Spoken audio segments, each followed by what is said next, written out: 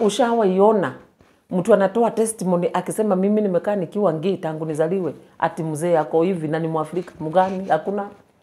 Nothing like that.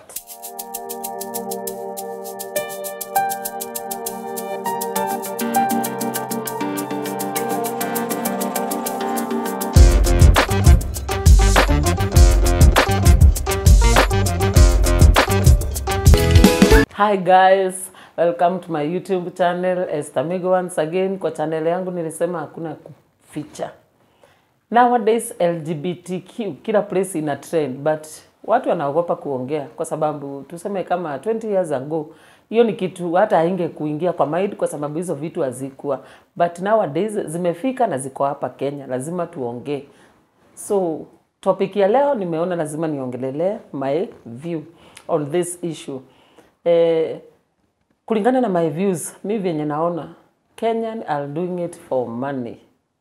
Everyone is doing it for crowd chasing. Hakuna mtu ati ni gay, watu wanafanya for money, because I heard that organization is funding their members. So nimekama kufanya research, nimehoji watu, unajua si rahisi sana mtu akubali kukuja kwa kamera akisema venye anafanyanga, but most of them 95% they are doing it for money because they know the organization will be funding them. Listen, this is Kenya. Everyone is broke and they can do anything for money. So usikumbali mtu akundeceive akikwambia fanya hivi, fanya hivi. That 5% ni ya wenye wanadhani ni ukweli kuna watu gay. So unastukia, unaona beste yako sijui ana trend TikTok, ana trend YouTube, so unafikiria ni ukweli, lakini 95% of Kenyan gays and lesbians, they are doing it for money.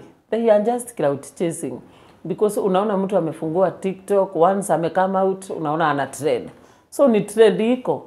Lakini sasa mtu asikudeceive ufikiria ati ni ukweli huyu mtu ni gay. Hakuna mtu anaweza come out Kenya kwa sababu homosexuality ni illegal. So mtu kuona ati mtu come out mpaka ati unaona ana record video akiwa na mamake, akiwa amevaa dress, zote ni ku crowd chase. Kwa sababu in Africa, especially in my country, there is nothing like that. And the parent cannot allow it. That is the bitter truth. So ukiona mtoto na mamake wamekuja tu kwa kamera, sijui I understand my kid, there is nothing like that. People are doing it for money. That is my view and I know it. That is the fact. Hakuna mtu anaweza kuja ati, kwanza niliona mwingine ameshika nyanyake mzee. Nyanyake ni mzee, ako na miaka kama 90. Alafu anamshika mkono na amevaa dress akijiva. Hakuna mgani, especially from my community, hakuna mtu anaweza kubali kitu kama hiyo. Wazazi wale wanajua tu hizo vitu, hata wanasikia, wanajua hiyo kitu ni satanic. Hiyo ni bitter truth. Wacha niwaambie ukweli. Kama wewe uko hapo na unaona maybe marafiki zako wana trend TikTok juu wamecome out, usikumbalie kwenda kufunguliwa mbuti na ni uongo. Watu wengine wanafanya hivyo juu ya pesa. Kila mtu ako na shida ya pesa. Nilikuwa tunaongea tu story tukiwa watu wengi na unasikia mtu akikwambia mimi wakiniambia wananipea 50,000, mimi hata nitaweka ndevu. Unaona? Mimi hata nitavaa dress. Unasikia kijana akisema anaweza vaa dress bora ni pesa. We can do anything for money as long as the organization is funding us. But the 5% I was talking about, wao ni wale watu wanadhani ni ukweli. Unaona watu wana trend TikTok, unasema hata mimi naweza come out. Unaanza uto, lakini hakuna kitu kama hiyo. Hiyo ni ukweli iko, lakini watu wanaogopa kuongelelea hiyo story. That is my view. Mimi nikiulizwa nilisema I will be speaking my mind. Kama ni kama na lesbianism, watu wakiwa high school inakuanga tu peer pressure. Kwa sababu unaona ya wasichana hata haikuangi serious. Juu obvious mtu akimaliza akienda college unasikia mtu aliolewa na ako na watoto. This is Africa. As long as you are a lady, one day you will get married and have kids.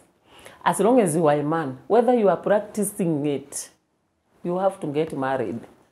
You cannot come out to your parent and tell them, I'm interested to the same gender. Nothing like that in Kenya. Nothing. Even in Africa, there is nothing like that. But as long as people are broke, They can do anything for money. Usione mtu ati amekuja hapo na nyanyake wakiongea ati unadhani hapana. What they do, they go to their parent, they tell them, "Mom, the organization is giving us money, so you have to play along like you are supporting me." Just that. But wewe uko hapa unafikiria watu wanaenda kufanya hizo tabia. They are not doing it. Unastukia most of the Kenyan gay are married and they have kids. Yes, and their partner are okay with it because they are making money. So watu lazima waambiane ukweli. Watu wasikue hypocrite. Mbona unastukia kama mtu ni kabazu ni kadem kanajifanya lele anakaa kidogo unamuona na mimba imefika kwa kifua ako karibu kuzaa. That is our culture. Na sidhani kama watu wanaweza change kwa sababu wazazi hawawezi kubali. Unless 50 years to come ile generation itazaliwa baadaye. Lakini saa hii is too early. Is too early. Watu hawawezi kubali vitu kama hizo. Lakini ile kitu hiko ni venye watu ni hypocrite. Uwezi niambia inafika place. Kwanza unaweza stukia mtu ako TikTok anajifanya ni gay. Lakini kwa ground ako na watoto 3 na bibi. And they are okay with it.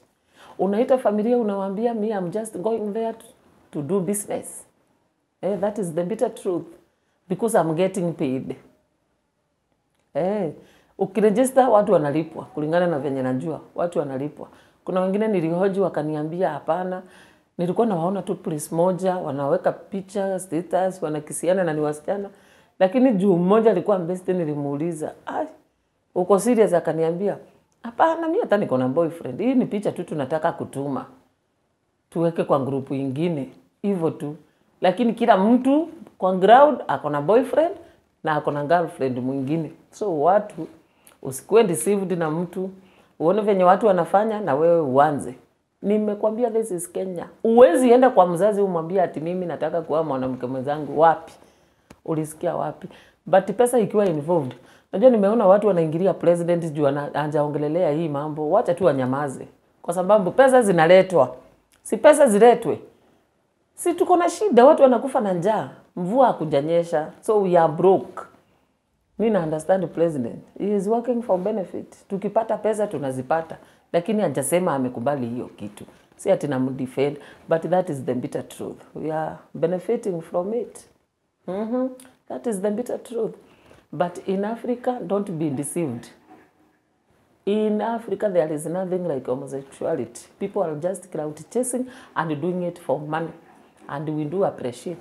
Kama sahi mtu aniambie nijifanye lele, kwani si nitavaa hata ndevu na nidunge suti? Niambiliwe 50k. Utaona nikijifanya bazu. Sitashughulika mtaongea aje, but pesa. Kuna mwingine aliniambia kuna place watu wanaendanga gay for hire. Alikuwa ananiambia mimi ni connection sijapata. Mimi nikipata tu bora nipewe kama 50G. Unasikia na set conditions. People have different personalities. Lakini 100% of Kenyan people they do it for money. That is it. So I wanted to create that awareness. Kama uko na mtoto mdogo muelezee, akiona watu TikTok wakikiziana wanaume wawili mwambie hao wanajifanya ndio walipwe. Hiyo na ndio ukweli. Usipate stress ati watoto wetu hii generation itakuwa nje. Hakuna kitu kama hiyo, hata usistuke. Watu ni pesa wanatafuta. Hakuna mzazi, mbona ushawaiona mtu anatoa testimony akisema mimi nimekaa nikiwa gay tangu nizaliwe, ati mzee yako hivi na ni Mwafrika mgani? Hakuna. Nothing like that. Hata kitu kama hiyo mtu kama babangu siwezi ongea kitu kama hiyo juu hata ajui hiyo ni nini. Ati nimwambie sijui huyu alioa mwanamke mwingine, nothing like that. Saa hii kungekuwa na watu wazee wakitoa testimony in Africa wakisema we have been together for 40 years. Hakuna mtu kama huyo, nobody like that. Lakini sasa once mtu amekama out ana trend. Na ni ukweli. Hata saa hii nikandunga suti na nini na ni confess niseme mimi lele. Utaona TikTok nimegonga 50k. So usikubali mtu akudeceive. Niko na ka story. Nilikuwa na kasichana kingine ka best. Huyu demu alikuwa na best yake msichana. So siku moja akakuja akaniambia, "Huyu best yangu ni spoil, kuna venye namshuku." Kamuuliza how, sikuwa na get. Akaniambia it's like yeye ananitaka. Nilicheka nikamwambia, so what are you going to do about it? And she was like, I'm going to play along. So huyu dem alikuwa anaenda kwa huyu dem, anafanya zile vitu anafanya. So ananiambia, mimi unajua zinanibomba. Huyu dem jana amenipea 10k. So wacha ni play along. So dem alikuwa anaenda, dem anamfanyia tu vitu zenye anamfanyia. Alafu huyu dem alikuwa na boy best. Immediately huyu akimaliza anakimbia huko. Alikuwa anaenda nini? Sini kumaanisha hajakuwa satisfied. So hapo ndio watu wamefika na pesa. They can do anything. Juu hata huyo sahi, huyo dem ni mtu sahi, akona kwake na akona watoto wawili. You see? So mtu asikudeceive. Imerundia tena, we can do anything for money. So usijipe depression juu unaona watu huko ni mangeni malele. Watu wanafanya hivyo kwa juu ya pesa. That is the bitter truth. Mbona huyu dem alikuwa anatoka kwa huyo, wamemalizana, lakini bio anakimbia kwa huyu kijana mwingine. Sini kumaanisha hajatosheka huko.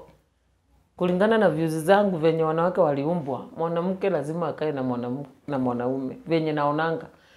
Unaona tukiwa high school, ulikuwa watu wanajaribu kukurecruit, lakini unaona hii yote ni ufala. You are not into it. You see? Inafika place unaona hii yote ni ujinga kwa sababu that is not you. Ile kitu naweza ambia watu, be yourself. Don't allow someone to deceive you. Ufanye zile vitu si wewe unafanya kwa sababu unafanya kitu ndio ni mtu amekumekia decisions. Unastukia mtu anajifanya anapenda wanaume lakini background ameoa. What for? Especially hapo. Kuna mtu ameniambia Esther guza hiyo. Si nilimwambia nowadays wanaume wengine hata wanataka wahamie simu tu kwa mabimbi zao. Ni vitu zina happen. Nilisema on my previous video. Lakini sasa inafika place mtu hajajijua, watu wamekuwa hypocrite. Unataka pressure hii side na unataka hii. Wacha watu wakuwe real. Be you. Usikubali mtu akudeceive. Unaona?